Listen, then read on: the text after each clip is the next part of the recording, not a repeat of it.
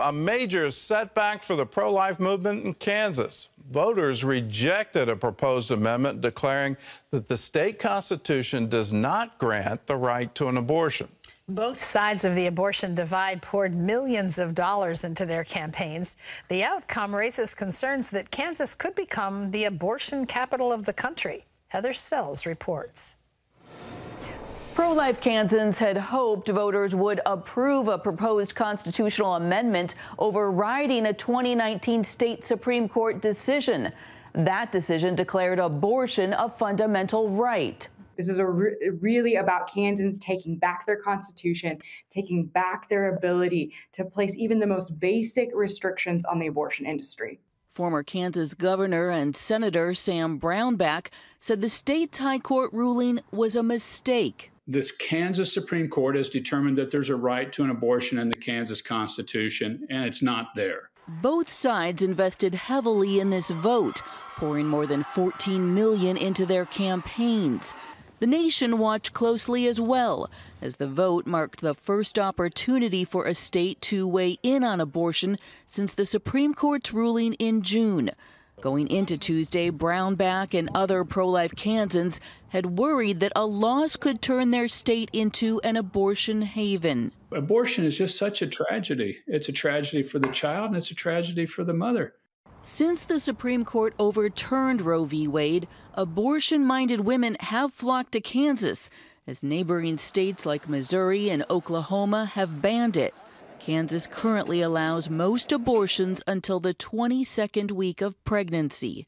Pro-life advocates had hoped that passage of the amendment would allow state lawmakers to pass abortion restrictions. We haven't been able to pass a pro-life law in Kansas since 2018 because of what our Supreme Court did. Our legislature has little to no ability to place even the most basic regulations. Other states are also poised to vote on abortion this year. Kentucky will try to add similar language to its state constitution. Voters in Michigan and Vermont will also consider abortion rights legislation. Gordon. Well, Heather, I've got to ask, what's next for the Kansas pro-life community? Right. I think there's some surprise because Kansas is really known as being pro-life. The vote was 59-41. They are saying that there was misinformation from the radical left out there about harm to women.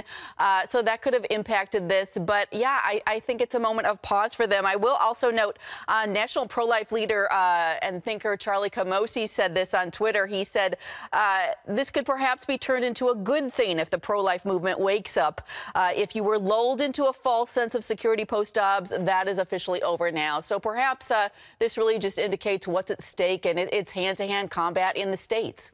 Well, how does this defeat impact that debate, the debate over abortion restrictions in other states? What's your prediction going forward? I think it's a short term, it's a boost for those who support abortion, but I think it's a wake-up call for the pro-life movement. There's votes ahead, and there's a lot of activity in the states right now, and so I think you're going to see that. I also think there's going to be a lot of lessons learned from Kansas, and one instance, Charlie Camosi again says that model legislation should make absolutely clear that physicians will do whatever is necessary to save a mother's life. So I think care and concern for women has to be paramount in the pro-life movement going forward. Well, the federal government is now stepping into the state battle. The Justice Department sued Idaho over its new abortion law, claiming it violates federal law. What's the basis of the claim?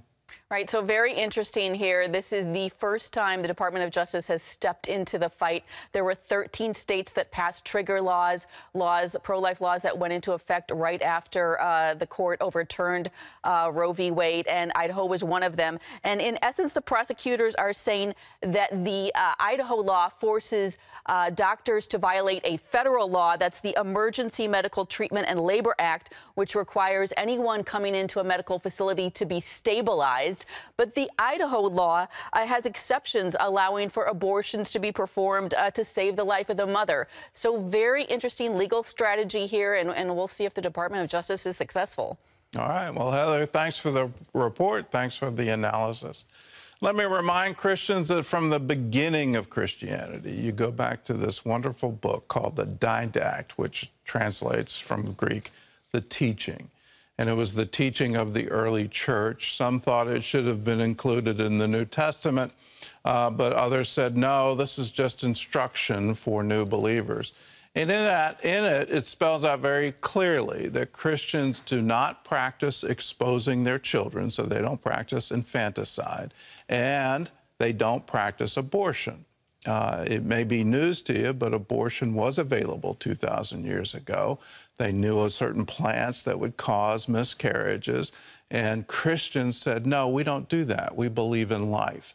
Wouldn't it be better to have a culture where we celebrate motherhood? We encourage mothers to give birth to their children. We support them all the way along. When you look at the difficulty most mothers have in raising their children, the cost of it, everything that they have to give up, wouldn't it be great to say, yes, we stand beside you. We want to help you in your time. Well, in other news, the results are in for most of the GOP primary races, although one crucial state is still counting votes. Ephraim Graham has more of our top stories from the CBN Newsroom. Ephraim? Gordon, two important primary races to tell you about in the battles for Republican gubernatorial nominations. In Michigan, businesswoman and conservative commentator Tudor Dixon won the nomination. She was endorsed by former President Donald Trump. Dixon is pro-life, and she blasted Michigan's Democratic Governor Gretchen Whitmer as the queen of lockdowns for her COVID restrictions. Turning now to Arizona, the day began with no clear winner. Trump endorsed former TV news anchor Kari Lake, and she had a slight lead over Karen Taylor Robson, who was backed by former Vice President Mike Pence. House Speaker Nancy Pelosi left Taiwan today. Her visit triggered an angry response from China, the communist government calling it a serious violation of the One China principle. Shortly after her plane landed Tuesday, China announced several days of live-fire military exercises in airspace and waters surrounding the island. Taiwan claims some of the drills could spill over into its territorial waters and threaten civilian shipping. In a news conference with Taiwan's president, Pelosi emphasized America's stance with them in the face of Chinese aggression. It's really important for the message to be clear that in the Congress, House and Senate, Democrats and Republicans are committed to the security of Taiwan in order to have Taiwan be able to most effectively defend themselves. The Biden administration and Republican members of Congress are supporting the speaker's visit. She continues her Asia tour with stops in South Korea and Japan. Turning now to Israel, 20 years ago, a suicide bomber killed 9 people in an attack at the Hebrew University in Jerusalem. The accomplices in that attack just got a pay raise, thanks to a Palestinian policy known as pay to slay. As Chris Mitchell reports from Jerusalem, Israel is cracking down on this practice of paying terrorists and their families. The bombing took place at the Frank Sinatra cafeteria at Hebrew University on July 31st, 2002. It came in the middle of what was called the Second Intifada, a 4-year-long terror campaign against Israelis. The IDF arrested those responsible, some who had been in prison for 20 years. Here we're talking about 9 people murdered, over 80 injured. 5 of those murdered were actually American citizens. And now the PA is literally paying additional rewards to those terrorists. Maurice Hirsch of the Palestinian Media Watch explains the Palestinian Authority law, which standardizes payments to terrorists. And sets a pay scale which goes up, where the salary goes up every period of time on an automatic basis. So one of those increments is when you have served 20 years in jail, you then get a 14 and a bit % pay rise, and your salary goes up. Israel also passed its own anti-terror law in 2018. That reduces the amount of tax revenue they return to the PA. That's equal to the money the Palestinian Authority pays terrorists in jail. Just days ago, they stopped payment of more than $170 million to the PA. But the process of paying money to terrorists, known as pay to slay, is deeply embedded in the Palestinian Authority. I cannot impress upon you how deeply suited and rooted this entire policy is. If, as Mahmoud Abbas has repeatedly said, if there's only 1 penny left in the coffers of the Palestinian Authority, he will pay it to terrorists. 4 years ago, the U.S. Congress passed the Taylor Force Act to stop U.S. aid to the Palestinians from going to pay terrorists. The Palestinian Authority just don't care. While they constantly say that America is failing the Palestinians by not providing them with aid, really all they have to do is stop paying terrorists, stop rewarding the murderers of American citizens, and they'll be able to get the money. Hirsch says the world needs to wake up to how the PA keeps alive this perpetuation of terrorism. Probably the most poisonous idea affecting peace between Israelis and Palestinians at the moment is the payment of these rewards to terrorists. The international community must get together, must implore the Palestinian Authority to abolish this policy and condition all aid to the PA on abolishing this policy. Chris Mitchell, CBN News, Jerusalem. We've long reported on the pay-to-slay policy, still quite disturbing, Gordon. And it's still active. The Taylor Force Act is in force and in effect, but they figured out ways to get around it, to continue to funnel money to the Palestinian Authority and to UNRWA. The fundamental ideology hasn't changed. They want to reward their martyrs. They call them the Shaheed. They view them as heroes. They put statues in their square. They name streets after them. It is absolutely horrific how they reward people based on the number of Israelis they are able to kill. This has to stop. If you're looking for peace, if you're just stop this and stop the payments. It's high time we say to the Palestinian Authority, no more. The current administration seems to have some kind of dream that you can reinvigorate peace talks, you can talk about a two-state solution, you can talk about returning to the 1967 borders, but all of that is living in some kind of fantasy world because you're ignoring the underlying ideology. And it really doesn't matter who's in charge of the Palestinian Authority, whether it's Hamas or Hezbollah or the PLO. All of these groups want to wipe out Israel. It's a fundamental ideology. They don't believe in a two-state solution. They want Israel to go away. We should take them at their word. Everywhere you look, the gay lifestyle is on full display in entertainment, politics, and now even in education. Well, no wonder more and more families have children questioning their gender. Charlene Aaron brings us this report on how the church can provide help dealing with gender identity. Disney isn't backing down from its commitment to advancing an LGBT agenda. Its latest film, Thor: Love and Thunder, is said to be filled with LGBT storylines, leading some Christian groups to boycott against the movie. This all leads to the question, how should the church address the issue while offering love, hope, and healing? I mean, I was a believer. I knew Jesus, and I knew what Scripture said, but here I was in these relationships. Jeff Johnston, who once lived as a gay man, recalls what it was like when he told his Christian parents. They were both sad and upset that I had been struggling with this all these years, but they loved me. They told me they loved me, and they said, you know, if there's anything we can do to help you in this struggle, let us know what it is. Johnston now serves as culture and policy analyst with Focus on the Family and is helping parents navigate gender identity discussions with their children. We believe it's important that parents begin teaching their children at a young age about God's design for humanity, for relationships, and for marriage. You're not talking to kids about sex at this point. 21% of Generation Z Americans, those born between 1997 and 2003, identify as LGBT, nearly double the number of millennials who do so. With that in mind, Johnston encourages Christian parents to talk and remain engaged. I've seen this tear families apart. I encourage parents to maintain a relationship with their child, to do what you can to maintain a relationship with them while you're still holding on to biblical truth.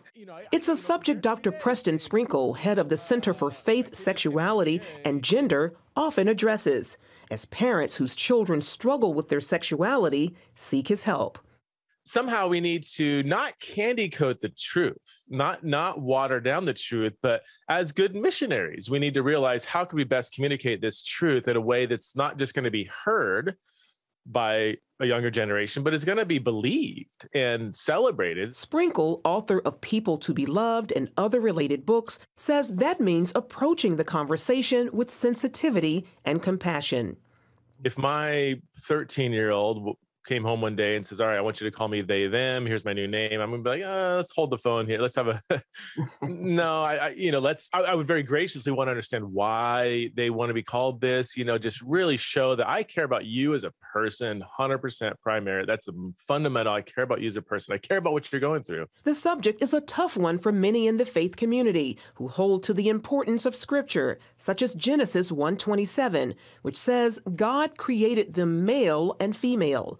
Sprinkle says while a growing number of churches are open to addressing the topic, others remain hesitant. I think we would be pastorally irresponsible if we said, I will not disciple the people God's entrusted me in some of the most pressing ethical questions facing the church today. There are some more nuanced ways in which we can embody both grace and truth in a way that I think churches would probably grow if people realize, hey, this church is really engaged in this conversation in a real thoughtful, humanizing way. I think your church would probably gain more. You might lose some people, but I think there's going to be more people that are like, oh my gosh, finally a church is willing to talk about this. So yeah, silence isn't an option in 2020. It wasn't an option in 2010, but we got away with it. 2022, it's not an option. Meanwhile, Sprinkle says the church's job is to stand for biblical truth while doing so with biblical grace. When you start talking to actual people, it does sometimes interrupt your presupposition. Hear stories, talk to people, ask questions. I mean, it doesn't mean you agree with everything they say, but people get blown away and they find out you're a Christian and you're interested in them as a human person. Charlene Aaron, CBN News. Well, that's the number one way to disciple anyone. Show that you are truly interested, that we love one another. For too long, the gay community has been used as some kind of scapegoat and persecuted. No, let's not do that anymore. Let's have open doors and say, we love you, God loves you. Let there be peace on earth, goodwill to all people. But there's a better way, and there's a better way of living. And God did indeed make us male and female. Terry? We get it. You barely have enough time to do all the things you have to do, let alone the fun things you want to do. Annie F. Downs says that's no way to live. Having fun isn't just extra, it's essential. Annie F. Downs says we all need more fun in our lives. Even when it's hard and even when you're disappointed, finding fun changes things. Annie is a best-selling author, speaker, and founder of the That Sounds Fun Network. As a podcaster, she tackles tough topics, always returning to the truth that God is good and life is a gift. In her newest book, Chase the Fun, Annie helps you identify some of the deeper roots of fun and make what sounds fun to you a priority. Well, Annie joins us now live via Skype. And Annie, it's great to have you back on the show. Good morning, Terry. I'm so glad to see you. Talk a little bit about this, because right off the bat, you say fun is essential. So then what do you say to people who think that they don't have time for it? Yeah, all of us have two things. We have a calendar and we have a to-do list. And what ends up happening with our to-do list, we have things like clean out the guest room closet and get the car vacuumed out and make sure you do something fun this week. Well, those things on the list are things that when we lay down at night, we go, man, I didn't get to that. But anything that's on our calendar, like lunch with friends or going to work or even sleeping every night, we don't miss because we realize in order to be healthy, I've got to have these things. And so I'm just believing and seeing in my life and a life of a lot of people around us that if we can move fun from our to-do list to our actual calendar, it helps us to be more healthy in our lives. Well, you say in your book, Chase the Fun, that some of us need to ask ourselves, when did I quit having fun? Is that a common issue for us as we grow up? Yeah, because I think a lot of times we label the people who are still having fun as adults like Peter Pan, right? Like that they've just decided the world is, they're not realistic to the world. But as we know, and it says in scripture, right? Like even in laughter, the heart may ache. Joy and suffering actually need to go together. We need joy and sadness to operate at the same time. So if people have left fun and they're only doing their hard to-do list and hard calendar and seeing the world through the lens of, I can't have fun because this is just too hard, I think we're actually missing out on the balance that God really offers us in life. So why do you think being an amateur at something and even failing at something can be a good thing? I mean, most people would look at that as a negative. Well, I don't love failure either, right? I mean, I'm not like, that sounds so fun. But the reality is that when we are new at something, when we're an amateur, there is joy to it if we will let ourselves see it that way, whether it's a new cookbook or a new relationship or a new sport we're going to try or a new church we're going to visit. Can we go, man, it is okay that I don't know how to do this perfectly. We're experiencing it a lot in our culture because we get to have conversations that we're not professionals at having conversations on, but can we be amateurs and go, hey, I'm learning, but I'd love to talk about this. Hey, I'm learning, but I'd love to try skateboarding. Hey, I'm learning, but I'd love to try this recipe, and learn and grow from it and just find some joy in not having to be a professional at everything. So giving ourselves grace in the midst of it all. Talk a little bit about the importance of hobbies. You write about that in the book. I'm a firm believer in the need to establish those early on in life. Yes, and hang on to them, right? And even if they change and morph as you grow. A friend of mine says that if you work with your hands, you should Sabbath or rest with your mind. And if you work with your mind, you should Sabbath with your hands. So I find myself in my hobbies, because a lot of my job is talking and writing, I find myself, my hobbies are moving my body, being outside, cross-stitching, gardening. And we've got to have hobbies that give us a little bit of space and time. I find that that's when I connect with God most, is when I get off my phone, get off social media, and I'm sitting and reading, or I'm out on a walk, and so all these hobbies really give us connection and bring some vulnerability into our lives that God can use as a conduit to really speak to us. Fun is way more than just relaxing. It's actually a spiritual thing. You mentioned this a little bit earlier, but how is grieving or learning to say yes or no, or I'm sorry, part of having fun? It seems so the opposite. I know, right? And that is okay if it feels that way. I like to say a lot that your feelings can ride with you. They just don't get to drive, right?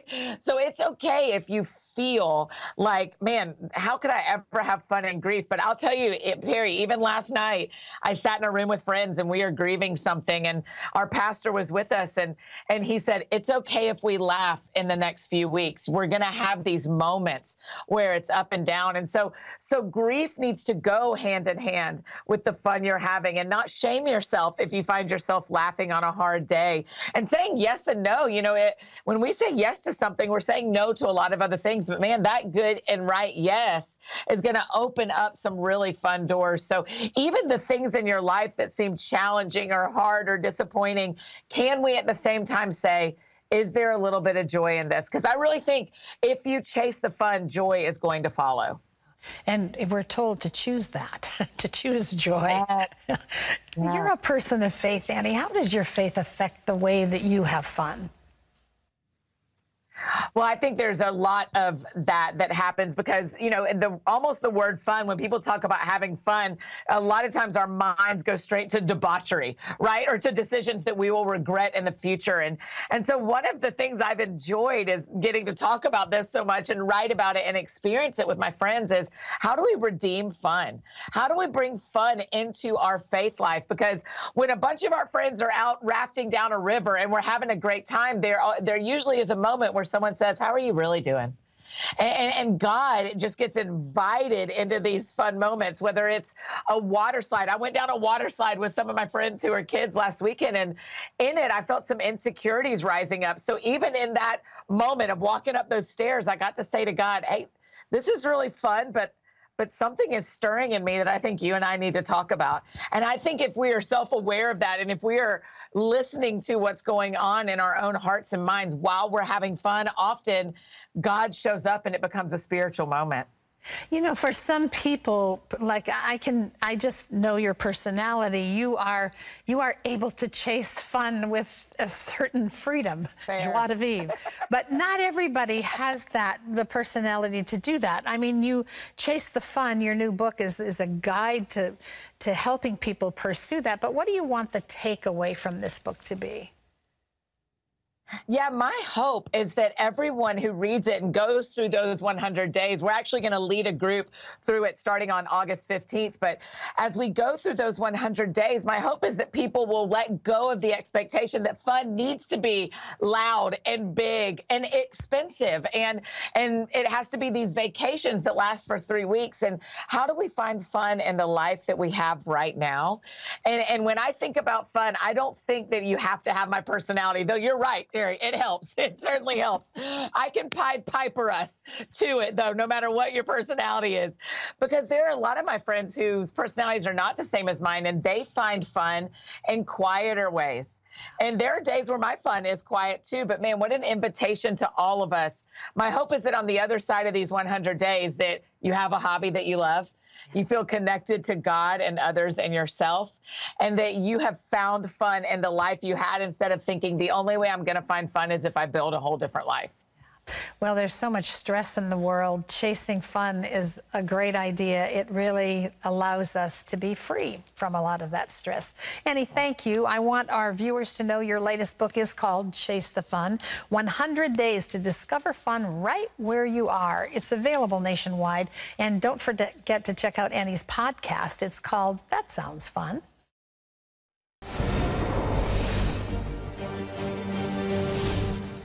Welcome back to the 700 Club for this CBN News Break. Today, a Christian flag flies over Boston, bringing an end to years of battling.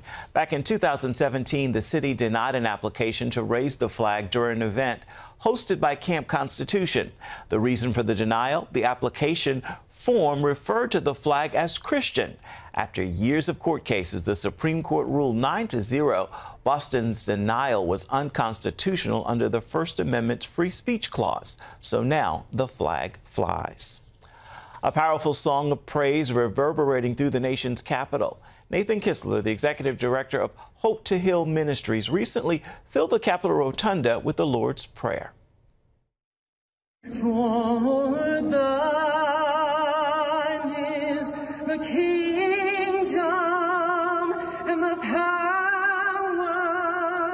and the glory. What a voice. A crowd gathered around Kistler as he sang, some recording the moment, others seemingly praying alongside him.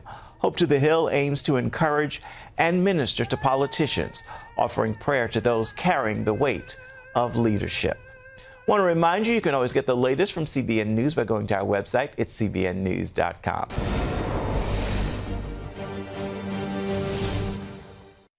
According to the United Nations, more than 12 million people have fled their homes since Russia's invasion of Ukraine. Nearly half of them have left the country entirely. In Poland, we met a refugee named Valentina. She told us what happened when the Russians invaded her town and why, at long last, she has found peace. Before the war, Valentina lived a happy life in Ukraine. She was employed as a caregiver, and her granddaughters enjoyed going to school every day. We had a house, food, we had everything we needed. There was enough to live on. Suddenly, everything changed. When Russian forces invaded their town, it became a war zone. Valentina and her family took shelter from the bombings and lived in fear. We stayed in the basement for a month. We went outside sometimes, but if there was a bombardment, we went straight back to the basement. After enduring the terrors of war for a month, Valentina left Ukraine with her young granddaughters to keep them safe. On the long road into the unknown, Valentina met an Operation Blessing team. We connected Valentina with the local church we partner with. Here, thanks to Operation Blessing donors and volunteers, we're providing refugee families shelter, hygiene supplies, and warm food. Here they find peace. Such a simple word, peace. But what a powerful meaning, not only for us, but for the whole world. We have peace in this place. Volunteers feed us, care for us, and give us everything we need to live on. We do not grieve here because we found a lot of help here. People in Ukraine and some of the surrounding areas are just struggling and suffering through so much. I just want to tell you, if you're a 700 Club member, what a tremendous difference you are making in the midst of their loss, their grief, their fear, their pain. We are there, and we're there in your name because of your generosity and kindness.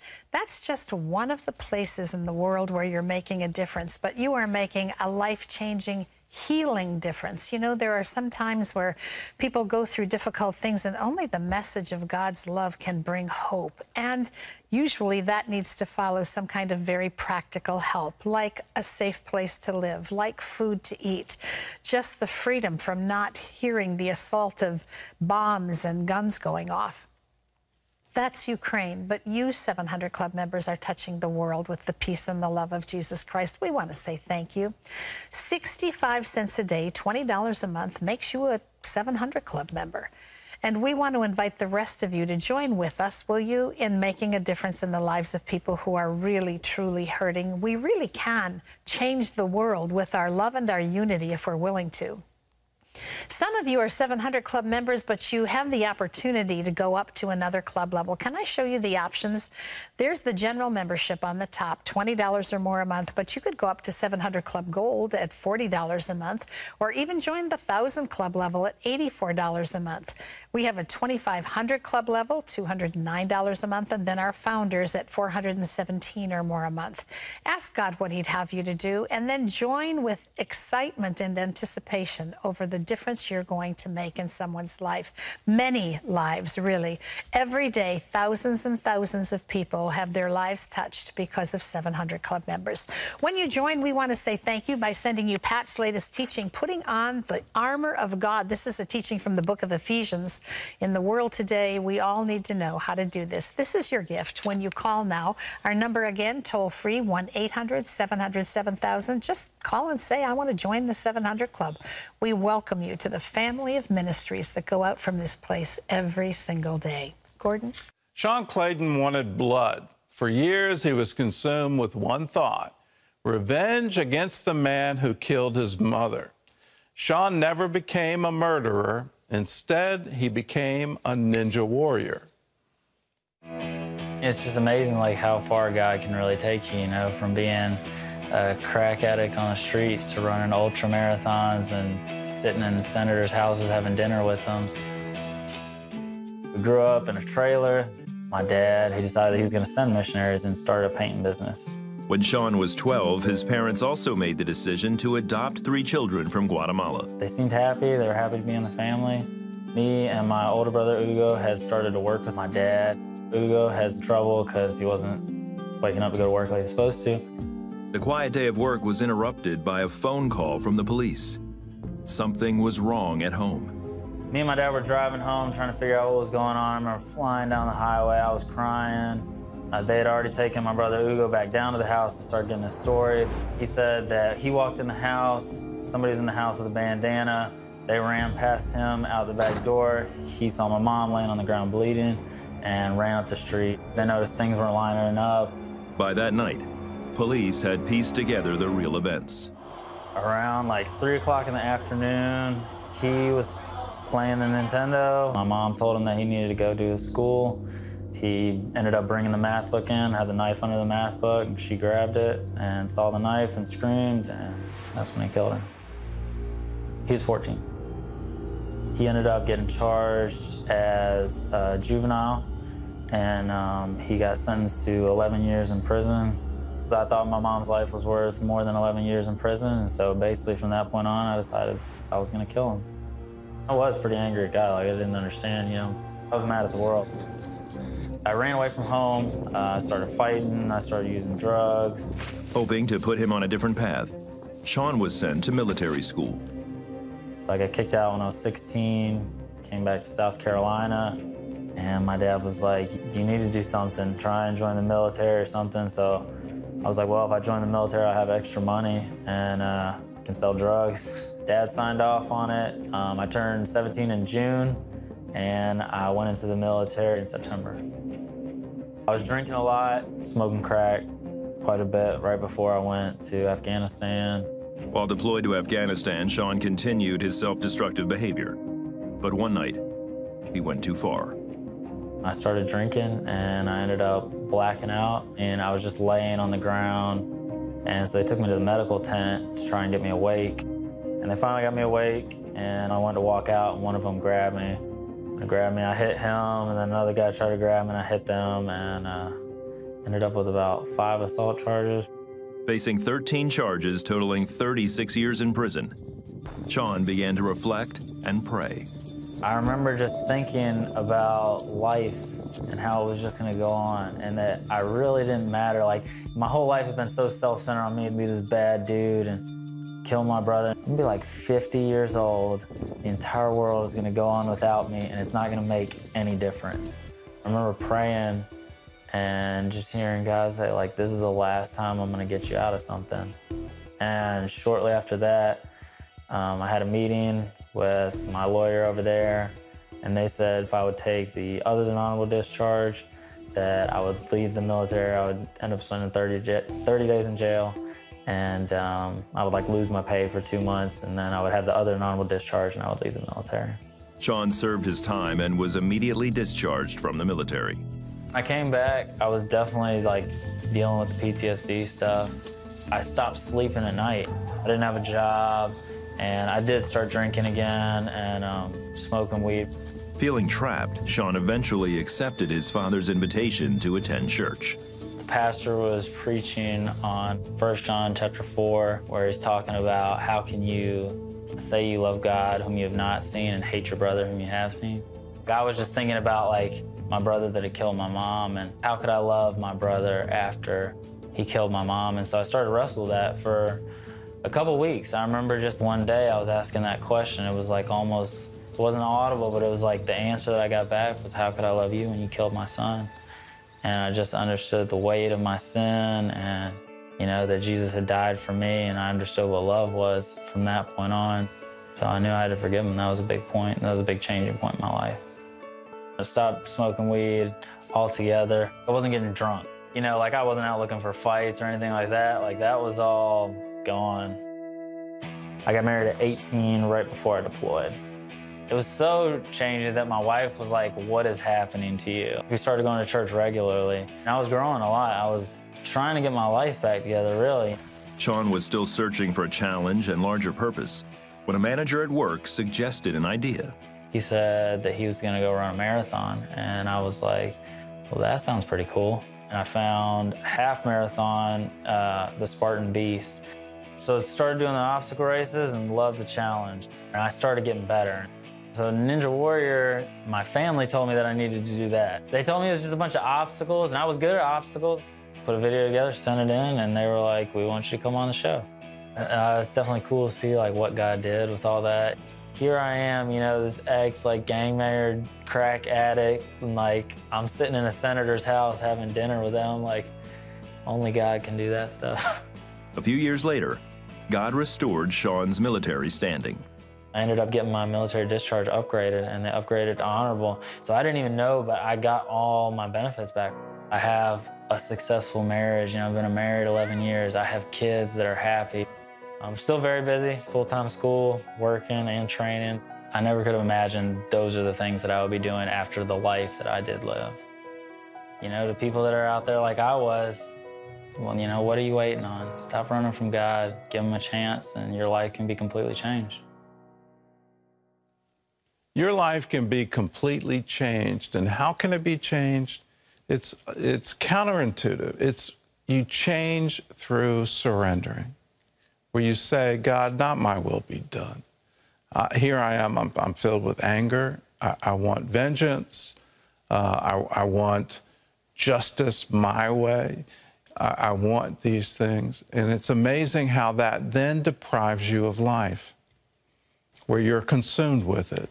and you're nursing these hurts. You're just having this run through over and over and over again. And in that process, you will absolutely try to medicate it away. And whether that's drugs or it's alcohol or something else that you look for, you'll never find peace. And you certainly won't find the peace that passes all understanding. But there's good news for you. If you surrender all of that, if you choose to say, I want to live a life of love, I want to live a life of forgiveness, I want to live a life of peace, I can't do this on my own, but if I surrender, then God will do it for me. Isn't that wonderful? You can have it. And just what you just saw with Sean, he's got a happy, healthy marriage, 11 years. He's got wonderful children. He has a life. He has a hope. He has a future. All of that can be yours if you just say yes to God. God, will you come in? Will you change my heart? Will you make me new again?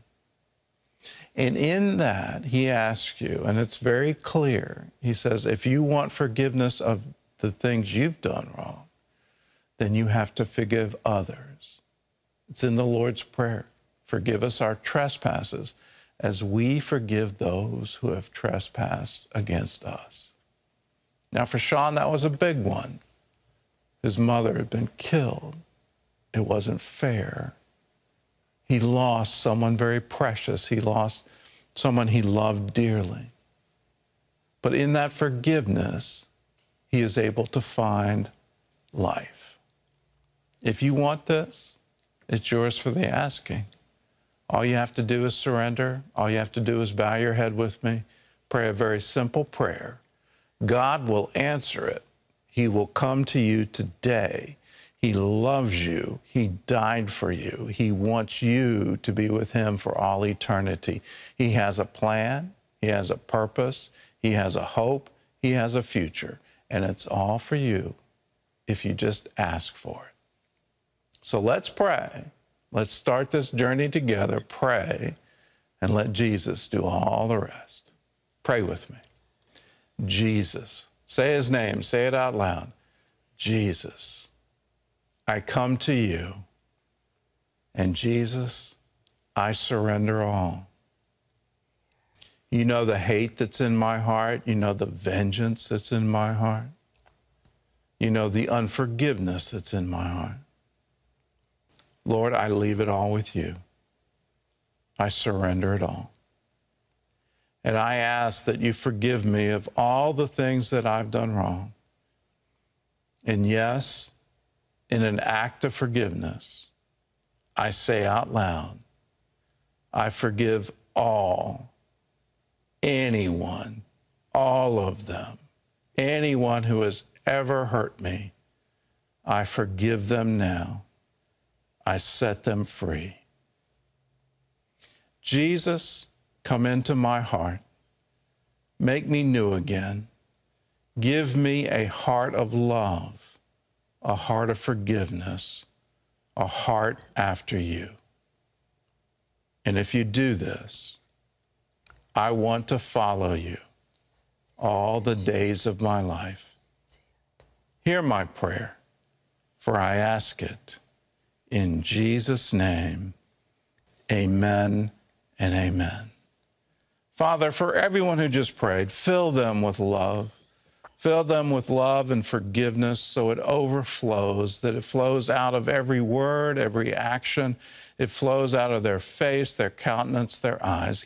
Give them life and life more abundantly. For I ask it in Jesus' name. Amen and amen. If you prayed with me, there's one more thing I want you to do. I want you to call us and say, yes, I just prayed. There's a wonderful beginning to a whole new journey, a relationship with your Creator. When you call, I've got something free for you. It's called A New Day. It's a teaching on what do you do now? How do you live the Christian life? How do you know for sure that your sins are forgiven? You can get it as a download. You can get it as a CD. Your choice. All you have to do is call for it. 1-800-700-7000. If you have issues with forgiveness, we have another free packet for you on forgiveness. Again, all you have to do is call for it. Or you can go to cbn.com. There's a way you can download your free copy. Again, no financial obligation at all. Absolutely free. We want you to have this. It will really help you walk through steps for forgiveness. So it's yours for the asking. All you have to do is call. 1-800-700-7000. Well, it's time for some Facebook questions that have come in. So what's the first one? Well, the first one comes from Clara, who says, I've been praying for my daughter's deliverance for so long. I'm starting to wonder what I'm doing wrong and why I'm not seeing her be delivered and set free. Any thoughts? Clara, it's not based on your effort. I believe in praying for children. I pray over my children. Children will absolutely increase your prayer life. But at the same time, God has given them free will. And so what do you do to change their will so that they want to turn to God? That's a unique proposition. That doesn't come from pressure.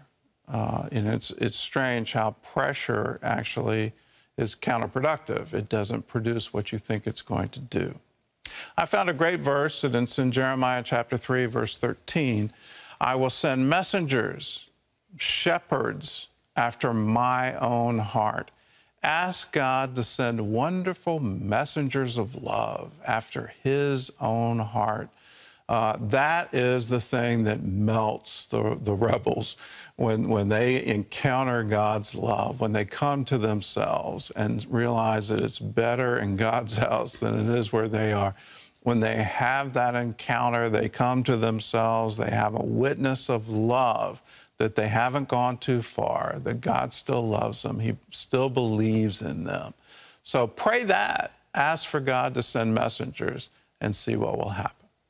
Okay, this is Amin, also on Facebook, who says, I believe in the supernatural, and I believe in the sheer ability to see into the supernatural. But my question is, how can one open his spiritual eyes to see into the supernatural? There's some issues that your question raises that, you know, I would want to talk to you. What are you trying to see? If you're trying to discern evil spirits and that kind of thing, or if you're trying to discern the future, I would really caution you that you're looking for the wrong thing.